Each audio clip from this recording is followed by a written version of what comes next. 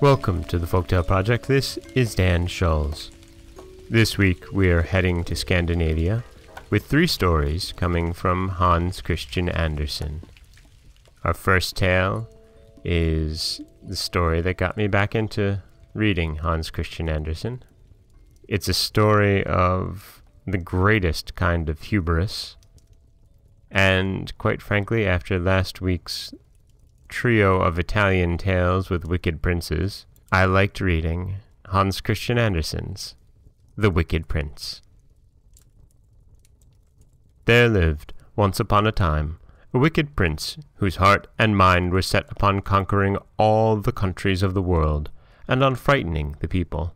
He devastated their countries with fire and sword, and his soldiers trod down the crops in the fields and destroyed the peasants' huts by fire, so that the flames licked the green leaves off the branches, and the fruit hung dried up on the singed black trees. Many a poor mother fled, her naked baby in her arms behind the still smoking walls of her cottage. But also there the soldiers followed her, and when they found her, she served as new nourishment to their diabolical enjoyments. Demons could not possibly have done worse things than these soldiers.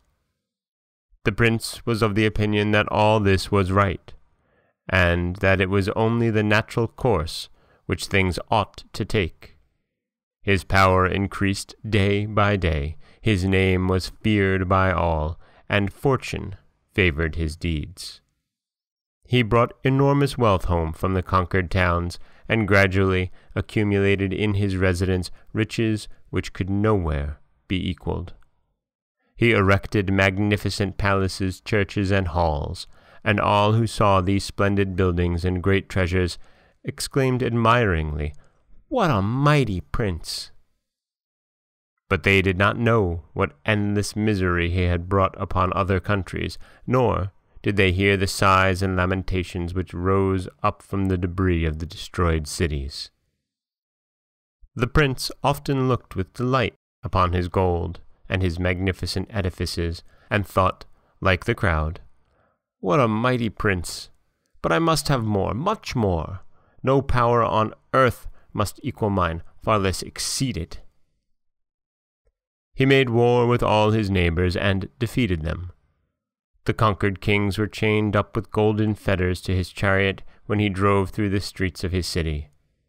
These kings had to kneel at his and his courtiers' feet when they sat at table, and live on only the morsels which they left. At last, the prince had his own statue erected on the public places and fixed on the royal palaces.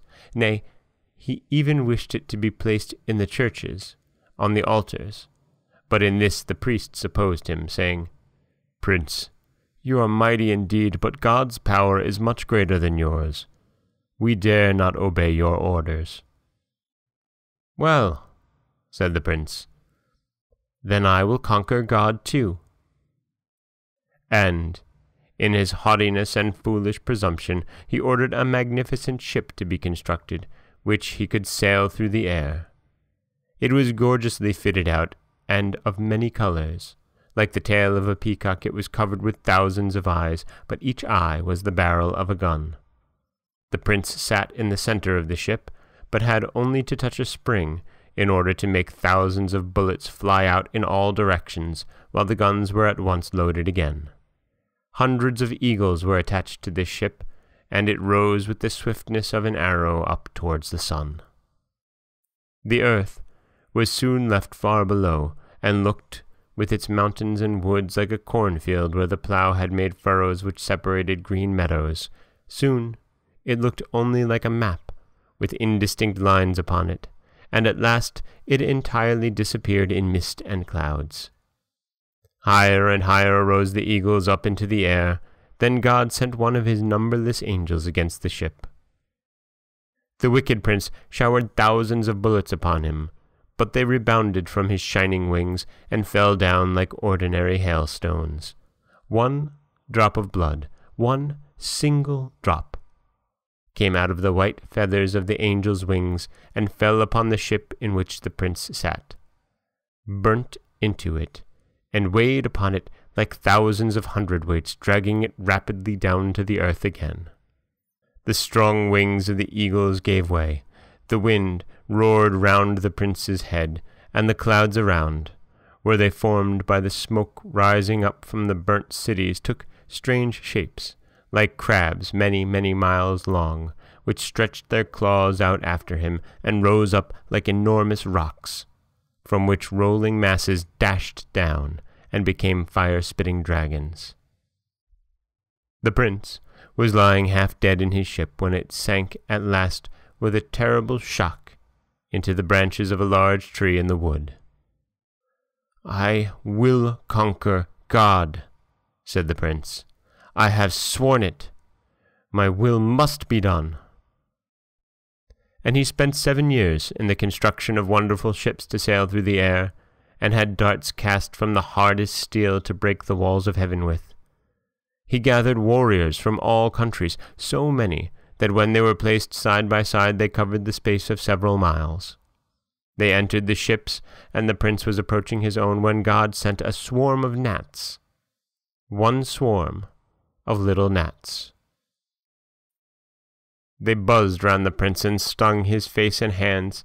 Angrily he drew his sword and brandished it, but he only touched the air, and did not hit the gnats. Then he ordered his servants to bring costly coverings to wrap him in them, that the gnats might no longer be able to reach him. The servants carried out his orders, but one single gnat had placed itself inside one of the coverings, crept into the prince's ear, and stung him.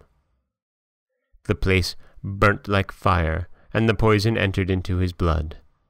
Mad with pain, he tore off the coverings and his clothes too, flinging them far away, and danced about before the eyes of his ferocious soldiers, who now mocked at him, the mad prince, who wished to make war with God, and was overcome by a single gnat. And that is the Hans Christian Andersen tale of the Wicked Prince. In it we see the greatest of hubris, daring to take down God himself and being thwarted by a single gnat. And we see a little bit of Hans Christian Andersen's humor in that defeat as well. This is Dan Schulz for the Folktale Project. Don't forget that you can subscribe to the podcast on Apple Podcasts, Stitcher, Google Play, Overcast, anywhere you like to get your podcasts. You can also follow us on Twitter at Folktale Project. You can find us on Auto Radio, TuneIn Radio, iHeartRadio, Spotify, anywhere that you like to listen. And you can always head over to folktaleproject.com, where you'll find a new story waiting for you every Monday, Wednesday, and Friday. Thank you so much for listening.